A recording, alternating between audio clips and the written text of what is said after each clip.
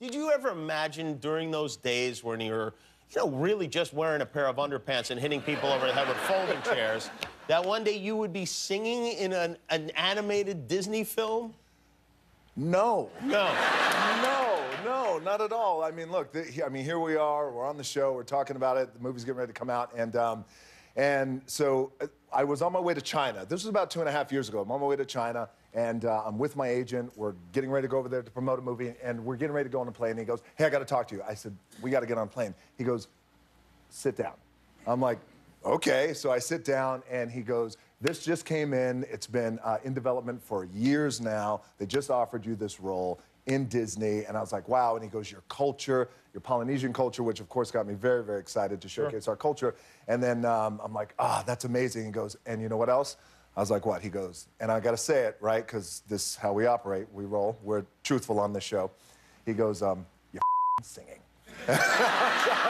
Wow, all right, well, thank you so much. Yes, let's do it.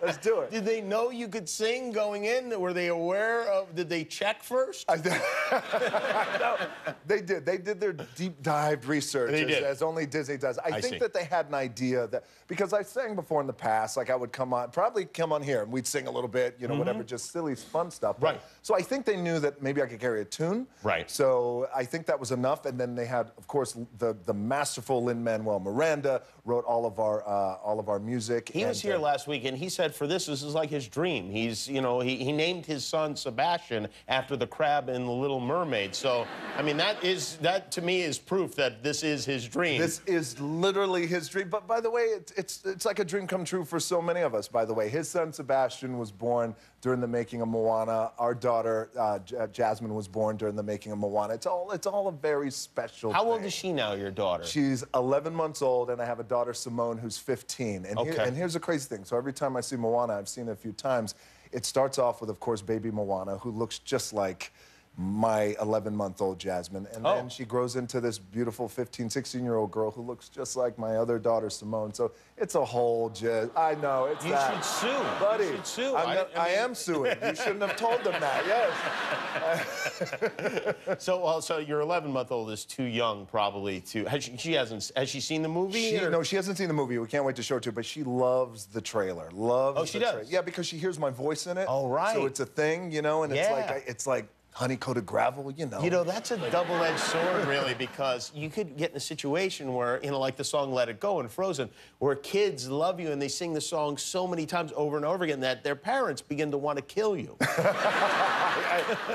Yes, I'm well aware that could happen, by the way, with the song You're Welcome, but who knows? You are shooting a live-action movie, Jumanji, a new version of Jumanji in Hawaii right now. Yes. And as you mentioned, that's where you're from. What is it like shooting in the place you grew up? It's first of all, it's awesome, right? Yeah, it's awesome. Well, it's a double-edged sword, right? There's a side A and a side B to the story. Tell us about the side B. We don't care about side A. I want to hear about the bad part. So the bad part is, you go back to Hawaii. Well, first, all the locals are good. I just have to say that bringing a movie of this size and magnitude, the jobs that it creates for all the hardworking locals, that's amazing. It's great, right? That's the A side, right? So, but the B side is after every day we wrap, there's fans always waiting, and there's inevitably more cousins. I just got more cousins out of really? Yeah, so I go out, and my logistic guys will say, hey, listen, there's 2, 3 families over there. You look over there, and there's like 20 people, and they're all holding things and babies and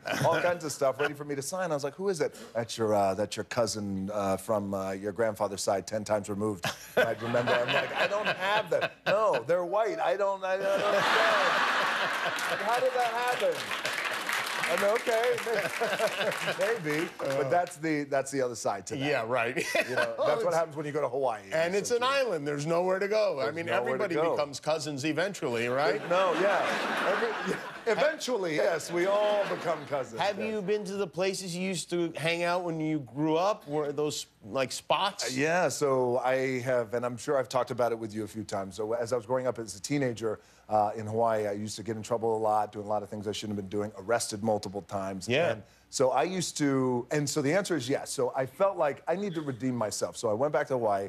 I had my 15-year-old daughter, Simone, with me. I'm like, honey, it's Sunday. It's our day off. We're going to go to all these places that I did bad things, and I just got to redeem myself. But This sounds like a movie right off the bat. We're at least going to drive by, and I told her story. So basically, it's like, you know, there's the lessons here. So here's where your dad, this particular thing happened. It seems like a terrible idea. I thought it was a great idea at that time, by the way. You got to call me before you have another one of these ideas. Call you next time. It's all the places I did bad. What do you think, Jimmy? This is Daddy's favorite crack house. Oh my God. Not that bad? It's not, well, it's not that bad. It's funny you should say crack, because so I used to walk to the gym every day when I was a freshman, right? So I walked in 5 miles. So everybody says, you walk 5 miles. I literally had to walk 5 miles, right? So I walked 5 miles to the gym. Midway point to the gym is the 7-Eleven. I used to stop at this 7-Eleven, I swear to God, every day, and I used to steal a king-size Snickers bar. Every day? For energy. Well, I didn't have any money, right? So, of course, right? So that's what I did. I took every day for energy, king-size Snickers bar. Wow. So I told my daughter, I said, you know what? I said, what if we went, let's go back to the 7-Eleven. Let's just go in there. Let's just go grab a king-size Snickers. Let me literally put $500 down and just say, here, thank you, and then go. She's like, all right, that's kind of cool, Dad. Let's go do that. So we went, we pull up, and she's like, is that? And I look, is that? Yeah, I think he's shooting up drugs right there. Oh, I think right there. Like, so it's so sketchy now, this place. So we did not go in. Go in, good. Yes. This is some lesson you taught your daughter. Did he go in? Come on, honey. We're going to make this right. On second thought, we're leaving. And we left. So you would go in, and these must have been the least observant 7-Eleven cashiers of all time. This giant boy comes in every day, and maybe they were just too scared to say anything. I had pimples all over my face because I ate Snickers bar every day. I had afro, but I think it's one of those, first of all, same person, employee, every day, same shift, right, every day. I guess it's kind of like, you know, it's a little local, like, hey. Did you buy anything? It's okay. Did you purchase anything as a ruse, or you just go in there and take the Snickers bar and leave? I had no money. There was no ruse. It wasn't a sophisticated model I was working with. Little, you know. Inside the criminal mind of Dwayne Johnson. Wow. No, it was just that. So one day I will have to go back. If not that one, then a 7-Eleven. And redeem myself. Go to a different 7-Eleven. This was back before I became who I am today. So the AFI Film Festival is going on. Yes. Right across the street from us. Yes, it is. And this is the premiere of Moana, right? The world premiere? It is. This is the world premiere of Moana, and I got to tell you, so, you know, there's months and months of planning that go into this, right? These premieres. Tonight, this is one of the biggest premieres in Hollywood ever, of all time. All of Hollywood Boulevard is shut down for this premiere. It's a nightmare. There's going to be a special performance tonight outside on stage. So we thought that it would be a good idea to bring all of you with us.